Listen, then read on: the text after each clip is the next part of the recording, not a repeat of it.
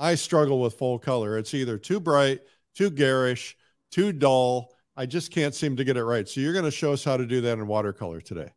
Yep, I'm going to show you the right way. So it's very easy. I'm going to show you, just everybody can do it.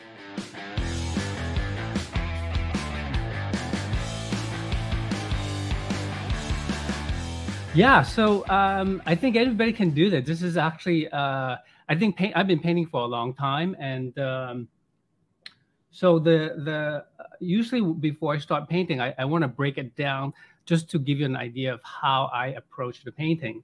And typically, it's not the color; it's actually when we get down to it, it actually comes down to simplification, simplifying what is it that you're trying to paint, and then once you have that, then you could actually using the 3 values, simplify to dark tone, mid-tone, and light tone.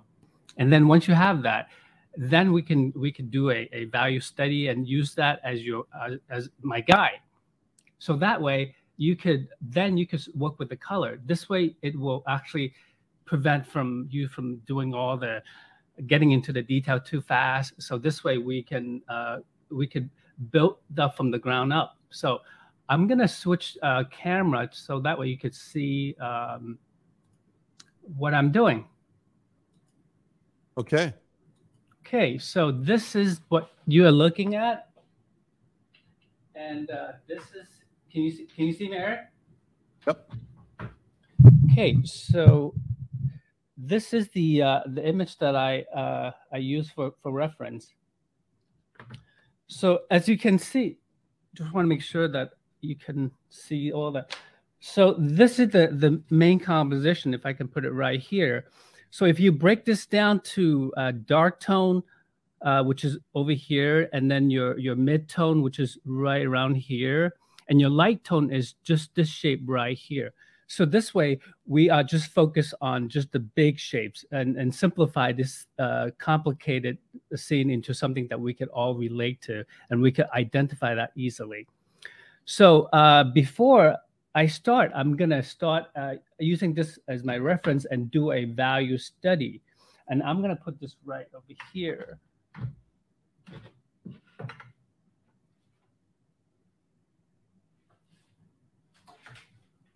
And typically, I would do it using these vine charcoal, because they're actually very easy to work with.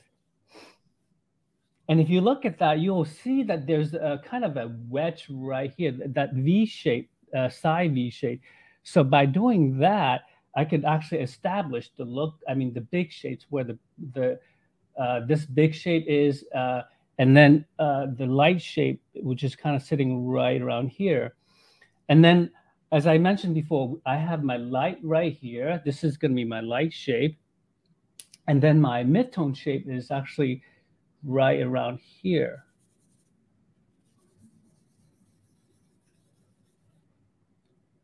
So if I have that established,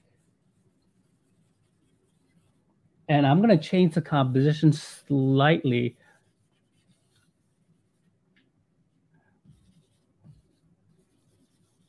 So this way, it actually helped me to break this complicated scene into something that I could easily look at and say, oh, this is my mid-tone, this is my light tone, and then now I just have to add my dark tone, which is here. And I wanted to kind of keep a simplified versions of this.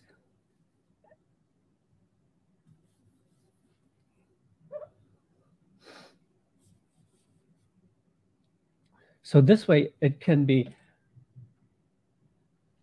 identified easily. And the way I actually wanted to, I don't want this to, I want my focal point to be right around here. And the most colorful area is going to be right around here. And remember, I mentioned about color. Color actually comes later. But the value is actually the one that drives all your painting. So to before I start painting, this is something that I want to do, and this is the simple composition I like to set up, and I will start right away. And I think this extra tree is just it breaks up the space too much, so I decided to leave out that tree, and I like how this is going to be my focal point. And if my focal point here, I wanted to make this a little bit more interesting by adding more interest over here. So this will be my focal point. And then all this is going to lead my eyes to my focal point. And of course, don't forget my light tone, my mid tone, and my dark tone. So this way I have all my elements, my major component of my composition worked out. And the next thing I'm going to do is start painting. I mean, just using this as my value as my guide, and then use that as my value, my color information. Now it's about time to transfer the drawing from the basic shapes into my watercolor paper. And this is actually quite easy to accomplish, and because I don't put a lot of drawing, I don't spend a lot of time drawing, because the more drawings I have, it actually holds me back, because I have to I feel like I have to match the drawing. So this way, I just have to make sure the big shapes are in the right place.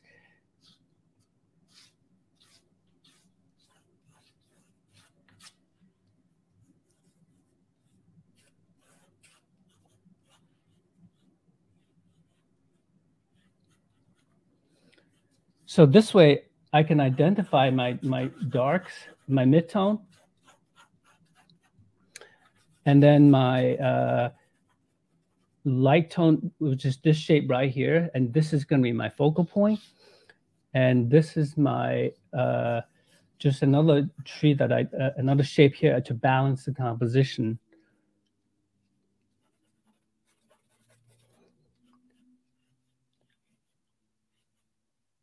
So this is enough for me to start the painting. And I realized the more drawing that I have put down, it will not help me to, it'll help me. I mean, the more detailed my drawing is, the harder I'm going to be able to look at the whole composition. So this way, actually, it's a lot easier for me to keep everything simple. Okay. And so this is the value study that I follow. And usually when I start my painting, with watercolor, it's a lot easier for me to start from light to dark. I would start from the sky, and then this is the most colorful area right here. And then these are the dark mid-tone. So I'm gonna work my way from background to midground to foreground.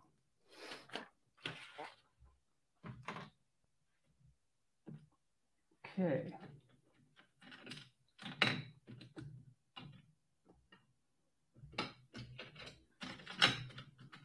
And so I use these. Actually, I use a combination of these two are traditional watercolor mop, and these two are Chinese calligraphy brushes, and this is a Hake brush, which I used to when I laid down these flat wash. So because we only have an hour, I wanted to make sure I can get as far as I can. I decided not to wet the paper. And tell us why. What was because if I wet the paper, it takes a lot longer to dry, and I guess with watercolor you kind of have to fight the time. If it's too wet, it takes a long time, and if it's too dry, your paint dries so fast that it's very difficult to get a smooth wash. So in this case, I'm gonna go straight to painting. So which is this color, this shape right here, the light shape. I got rid of the sky's going to be light, and then the ground is going to be light as well. So, but it's a cooler color. So, and because it's light, I can just go straight to that. And I usually like to mix a big puddle of color, and then from here, I actually shift the color a little bit, because you can see the color up here. It feels a little bit more, has that yellowish to it, and then this is kind of have a purplish to it. So what I'm doing is I would just mix a big puddle. And then from here, I'm actually going to add a little bit of the warmer color. So it will be slightly warmer up in the sky. So there's a lot of different colors, the transition of different temperature.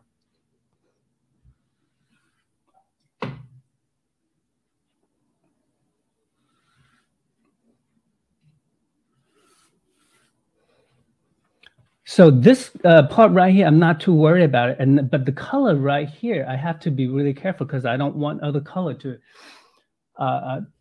So I'm actually going to slowly, using water to make the color from blue to lesser color.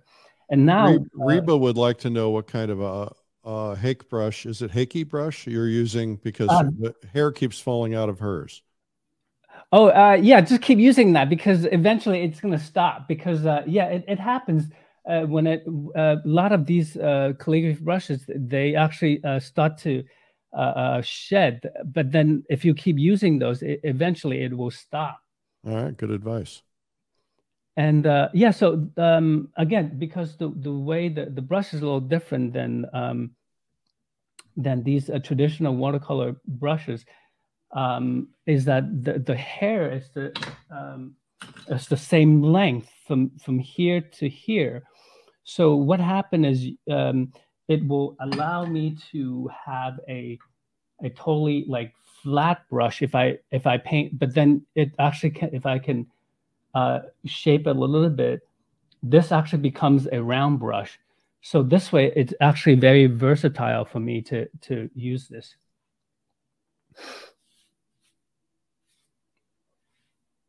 And I like to, especially in the first wash, I try to keep it lighter, because I can always go darker. But it's hard to go lighter. Yeah, once it gets too dark, it's just very difficult to get that back. So,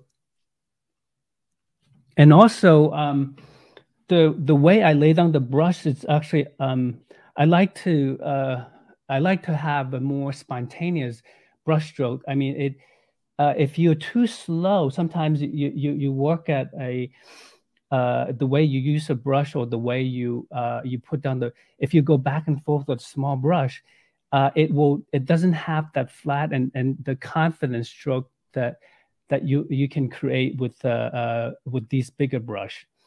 I'm just going to come in for just a second, Young.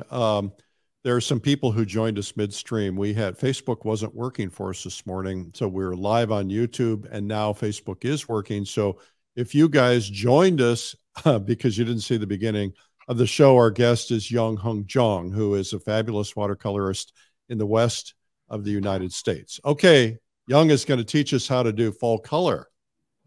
Yes, for those of you that just got here, basically this is going to be my reference photo right here.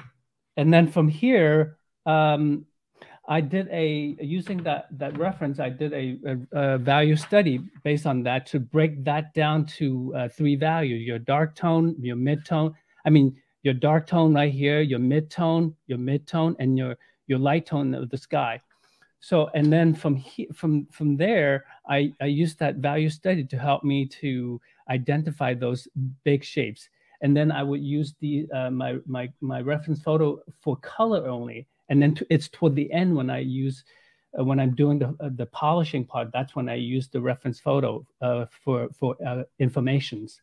So yeah, so right now I just put a light wash of the sky, and then for the sky and the ground. And also, this is going to be my center of interest, where all the colorful, most of the beautiful foliage, beautiful color foliage is going to be happening right here. And then toward the upper part and the lower part right here, these are the color. It's still there, but they are not the most vibrant color. So the most colorful happens right around here, and this is my center of interest right here. So I'm going to put all the emphasis on here, and then gradually the colors going to taper off. And then while I'm waiting for this layer to dry, I want to make sure that the paint settle, because if I'm not, because I'm not doing a full-on wet on wet, so the first layer I want to allow enough time for like, for example, right around here, if I charge another color, the colors can interact, and if there's too much water, and it's going to push paint around. So I don't want that. I just want to stick to my plan to make sure that I know my light tone. So right now, this is my light tone. And then now I'm going to start working on this area. This is the most colorful area. And this is, and while I'm waiting for this to dry, I can clean my palette. Do you use a hair dryer normally? I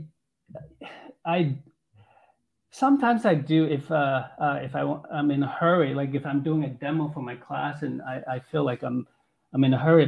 But I guess the dryer makes the paint dry differently. So I just want to dry normally. So if possible, I just like to keep it let it dry naturally. Okay, another Chinese calligraphy brushes. So this time I'm going to dip into the colorful area, which is right around here. And with watercolor, I just want to go, if I can hit it with one time, that's the best. I don't want to go back and forth and keep adding color. If I can just mix it just about right for the first time, then I don't have to worry about going back, and the more each time you go back, it just gets more. You're gonna make the color a little bit more duller, and eventually you're gonna kill the color. So this is my way of just getting the right color for the first time.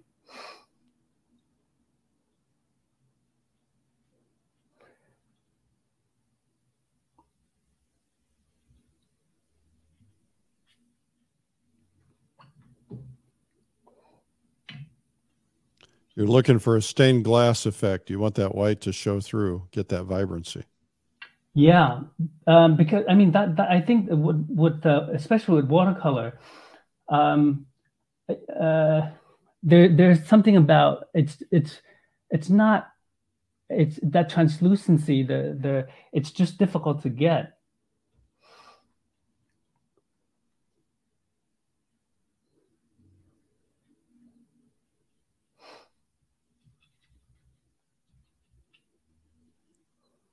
William is asking how many years you have been painting. Been painting since I was a kid. I grew up in China, so I love art, and even back then I didn't have any color, but I was drawing with twigs and sticks, and so yes, I've been painting for a long time. So this way, I have different variations of color now. You can see that the color is going to be most vibrant as it goes further that way. It's actually starts to not as, the color will not be as bright, but you can feel the color is going to be slightly less saturated. And then going this way, I want to give it kind of a yellowish, a little bit cooler.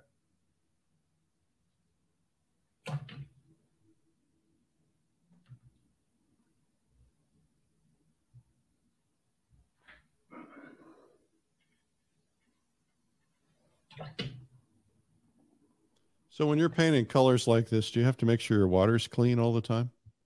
Only around this time, like only this is the time when you really have to keep your colors clean. And but most of the time when once you're done with, because this is the most vibrant color, and I want that. I want to maintain that. So this is the part where I want to keep it as clean as possible. Yeah. But after that, I could go in there. I can use this puddle. I mean, because the color is so precise. Like I don't want any other color when the first wash that I did earlier. I only once it gets down here, I decided to add water, so that way there's no color. This is the white of the paper, so this way I can really keep the color as bright as I can. So there's a question that Sandra Woods is asking, could you tell us the orange and yellow pigments on your palette? This is a cadmium orange, and this is a God. I don't know color. I mean, I just look at that. I know I only recognize as warm and cool. This is cadmium red, cadmium orange, and if this is, I believe this should be cadmium yellow medium. So, but I could be wrong. But when we're painting, a lot of times I don't know the name of the color. I just kind of look at that and look at that. Oh, this is a much warmer red than that. So, yeah. Sorry, I can look it up later. That's all right. All right. So, good. So while I'm waiting for this to dry, I guess some of the areas dry, and you can see that this area it's not dry enough. You can see the edges are getting the paint is pushing into that, which is actually nice because sometimes you want to have a little bit of these softer edges. And this is the thing with watercolor. And as much as you want to have control, oftentimes you don't have 100% control over that. But at the same time, you just have to kind of learn to adjust and kind of go, I guess, roll with the punches. So now I think this is dry enough, and especially toward the edge of the paper, I can go in there and start mixing a darker color.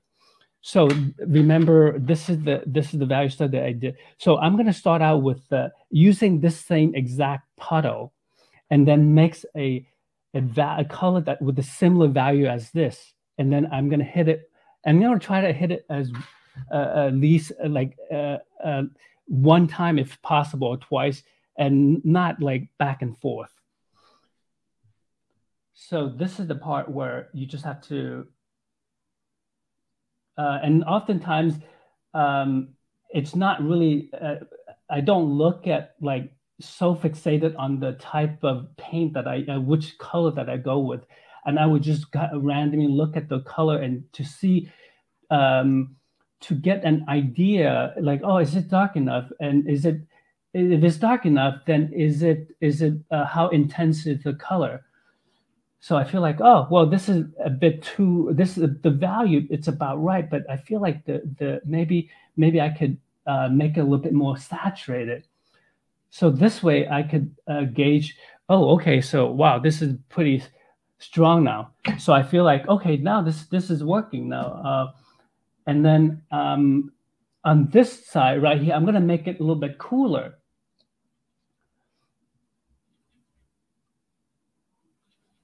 So you can see within this two different color, but one side is a little bit cooler. This side is warmer, which is that's what I'm going to do, make this side warmer and this side cooler because it's further back there.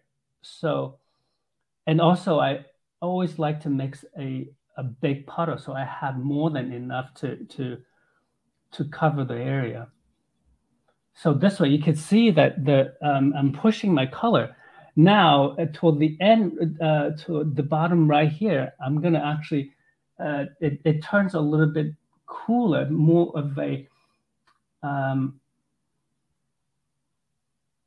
greener color. So you can see that. So let's get going.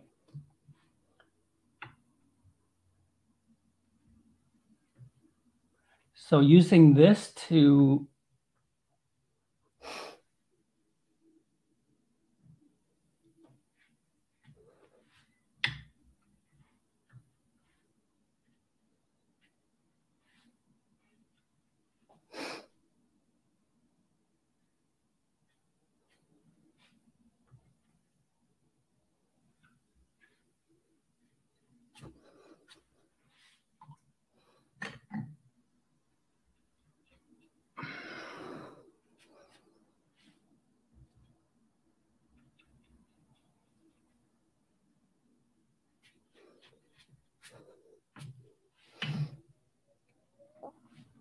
so now toward, as it comes down, it gets slightly warmer, but then it's not, it's actually more green and slightly darker.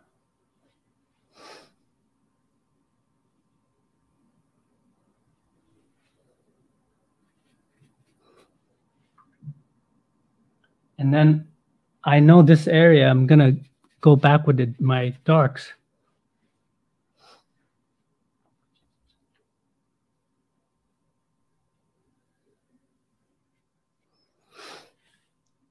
Okay, so I'm ready. I'm waiting. While I'm waiting for this to dry, I'm gonna continue to work on this side.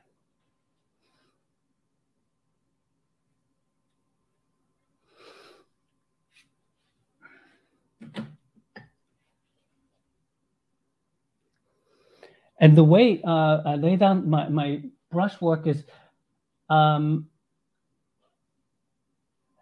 I know my big shapes are here, so I'm not too timid. I'm not too worried about the exact, I'm not trying to match that. I'm trying to create the feeling of that.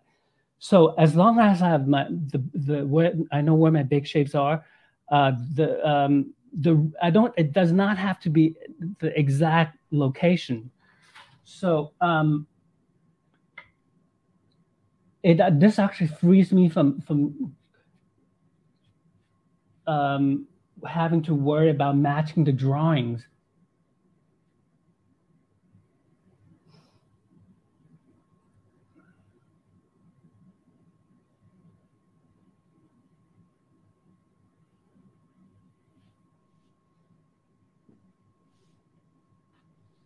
You guys got a question, put it in the comments.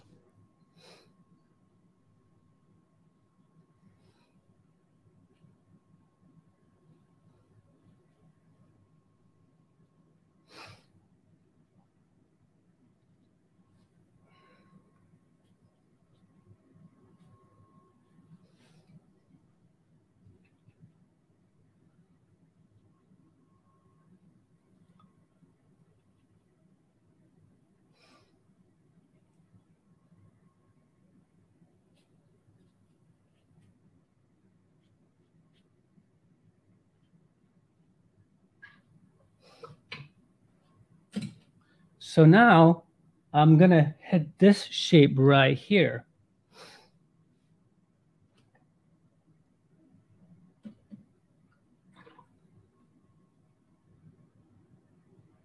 Somebody's asking where the photo was taken. Actually, it's taken very close to where I live. It's actually, if you live in Tiger, you would know. It's actually next to Home Depot. I think you. Yeah, next to any Home Depot, you can find a scene like that. Yeah, he's in Portland, Oregon, in that area.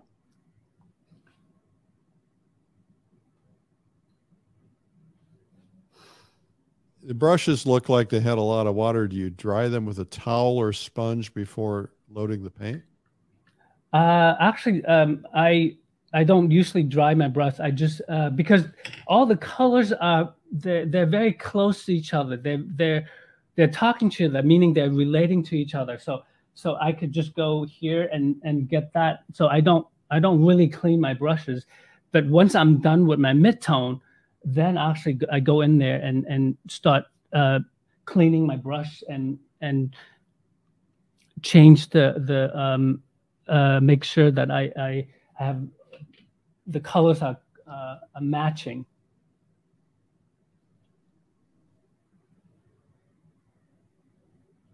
Where do you find good calligraphy brushes?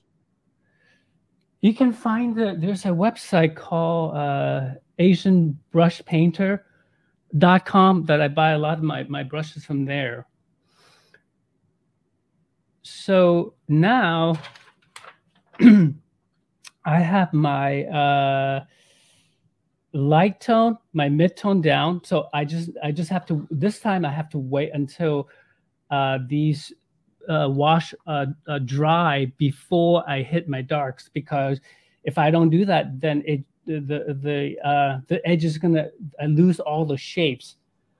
So while I'm doing that, as much as I don't like to use a dryer to dry it, so I could actually start work. I'll tell you what, I need to take a quick break anyway, so I'm going to take you off camera for a second. You can use your dryer, and we won't have to experience the noise.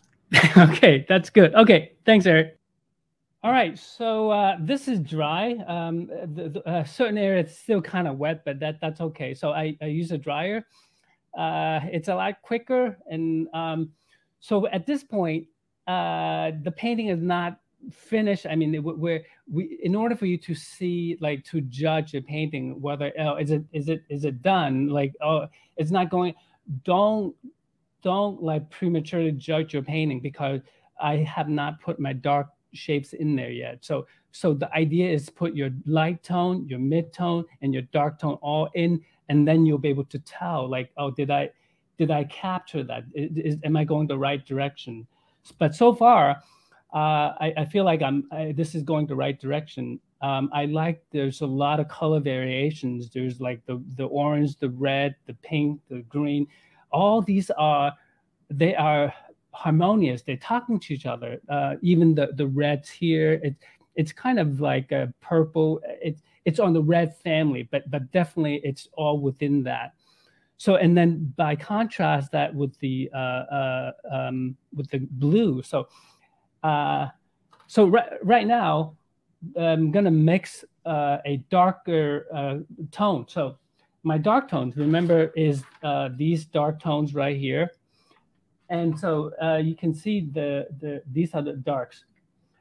And hey, you know, I don't like to waste paint, right? So I'm gonna use whatever I have here. This is paint gray, which I actually like to use quite a bit. And so it's kind of a so because I have some red color that I didn't clean my palette, and now this thing has more of a warmer tone. And if I do the same thing, but I add a little bit more, so this actually gave it a lot more red than this one. And then if I use this area right here, you'll be able to tell that you can get a variety of dark. I mean, you have your cooler blue, dark blue over here, and then you have my warm red, which you can see a lot over here. So you can see there's a lot of, even within the darks, there's like color variations in there too.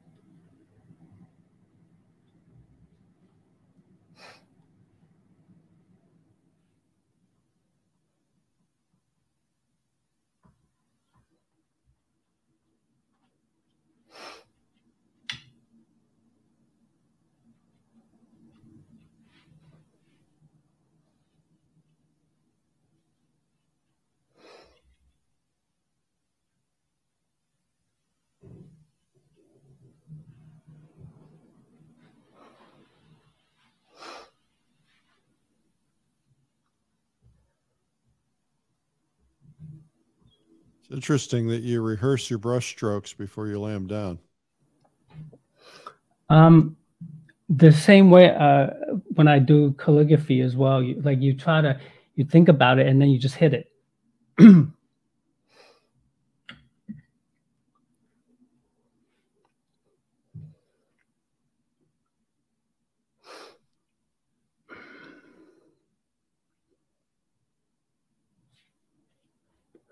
And I like to kind of keep that same energy that I have earlier.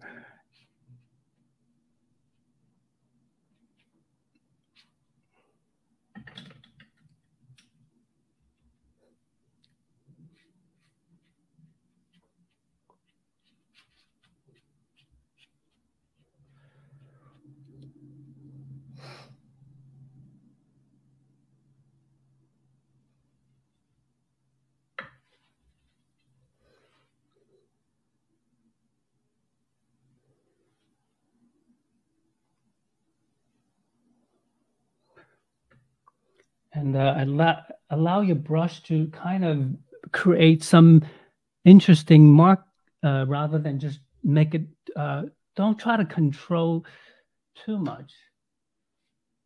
That's me, trying to control everything. Right, like the more you trust your brush, or your when you put down your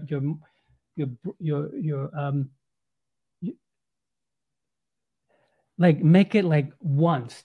Don't like go back and forth, and you'll be able to tell that if this artist is confident, or like you could see that just the way an artist put down the marks, that you really like when you put. I think this has a lot to do with the way the Chinese, when I was practicing calligraphy, I mean, you can't like go back and forth, and you have one chance to do it. You do it, and then you trust that it's gonna be fine. And whatever you have, it's what you got. So,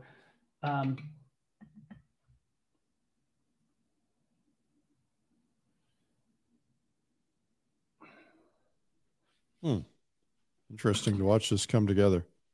So, don't be afraid to be more expressive with your color. I mean, with your brushwork, because the more you worry about the details, it's going to bog down on the way you paint. And the more you're confident about your brush, it will actually come across like you have, like you really allow that brush to work for you. And these the foliage, the foreground, it's better to indicate that. It's better to suggest, not try to paint every little every leaf that you find. It's just allow that some of the those mark making to be a little bit more random. I'm looking for my palette knife. Palette knife, using a palette knife and watercolor? Yes, I am going to get a palette knife too. Oh, I've never seen that in my life.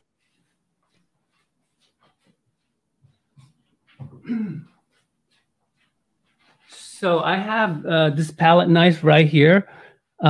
So what I'm doing is actually creating like additional to bring out the lighter, like some textures, because I think oil, we have like oil painters, they have a lot of texture to work with, but watercolor, I feel like this is one way for me to add some texture to that.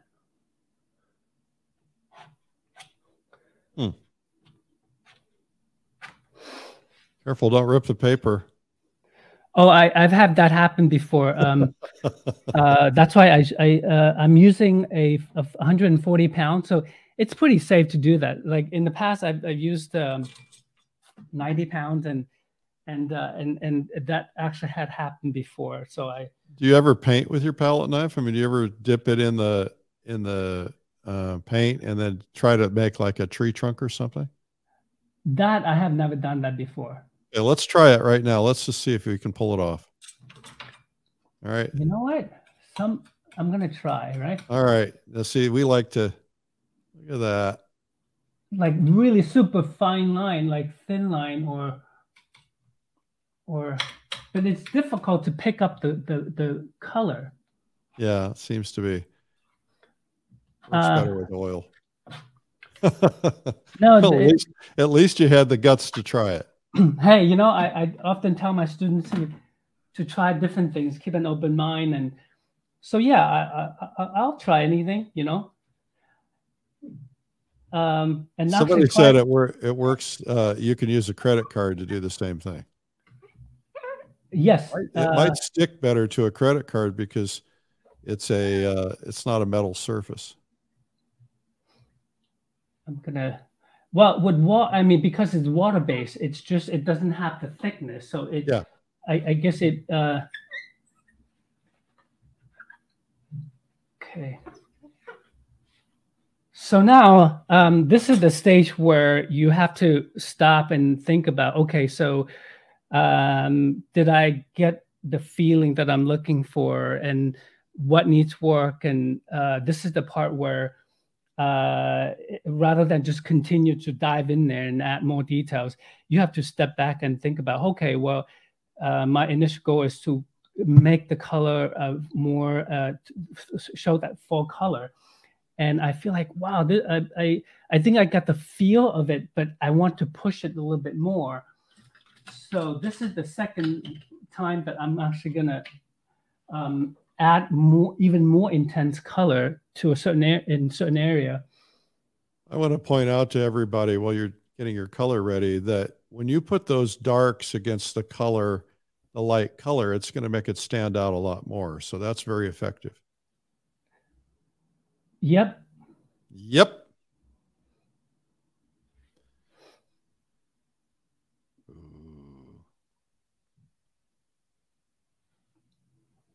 And I really like to push that color.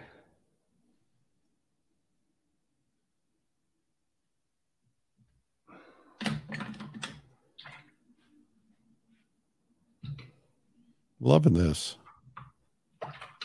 If you guys tuned in late, like Andy, who just said he tuned in late, the full program will be on YouTube.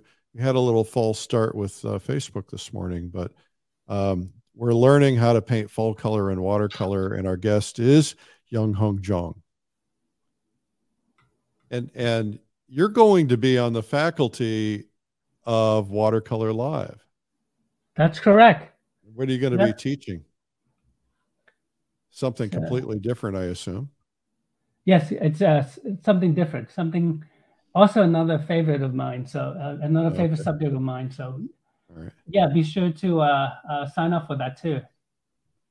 You know, one of the things that I think is really interesting is I've discovered that this is a transformation event.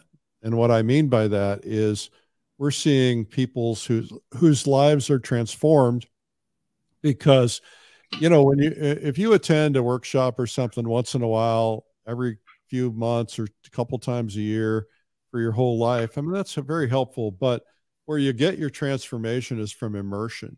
And when you're immersed in Watercolor Live for like 3 days, it is, you come out of there ready, you know, you're ready. And then you're going to really work it and improve. And then following year, you come back and you're going to be ready to go to the next level.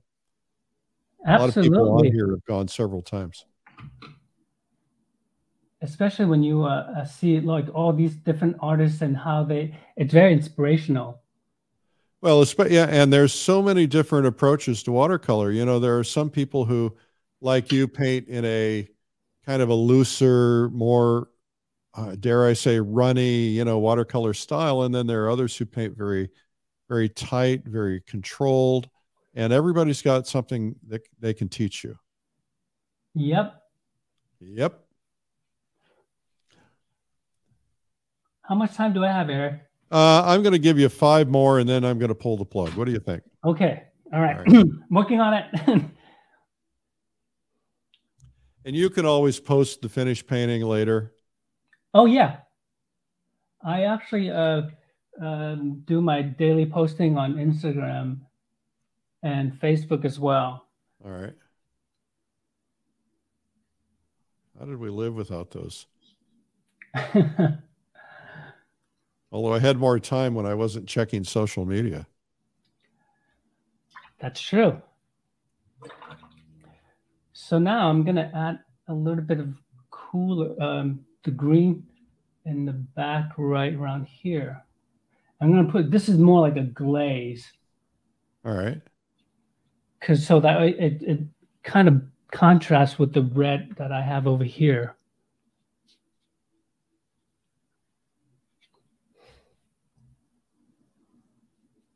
Again, this is just my initial block-in, and of course the you could take it as far as you can, and depending on your personality and your style. And some artists actually go all in, and they and for me, I just wanted to get the put all my emphasis on the focal point, and then the rest I want to suggest that to my audience rather than just show them everything. Well, and then you'll get into how you fully develop a painting on Watercolor Live. That'll be good. Oh yeah. All right. Cool. Well, I think we're going to pull the plug here. Yep. And have you come back on camera real quickly. Absolutely. All right. So if you're new to us, we're Art School Live. We're here every day at 12 noon. Our guest today is Yong Hong Zhong. You did a fabulous job. And everybody give thumbs up, applause, and shares. That's always helpful. And we're excited to have you on Watercolor Live. It's going to be really cool. Yes, make sure to sign up. It's a fun event. It is a fun event. I get to host it. So, and actually I'm working on a surprise. I don't know if I'll pull it off yet, but I was on the phone with my surprise this morning trying to figure out how to incorporate him or her into Watercolor Live as a surprise. So we'll see. You never know. I was always trying new things. Absolutely. All right. We will put your website and all of your information. If you want to know about that, Ahmadine's going to put it in the comments now. Young, it's been a pleasure. You and I met. You reminded me that we met in Portland, Oregon. I was in town for some reason. I don't remember what it was. And then there was like a cocktail party at some hotel, and I got to meet a lot of folks around Portland, and that was really fun. So thank you for reminding me of that. You're welcome. Thanks for having me.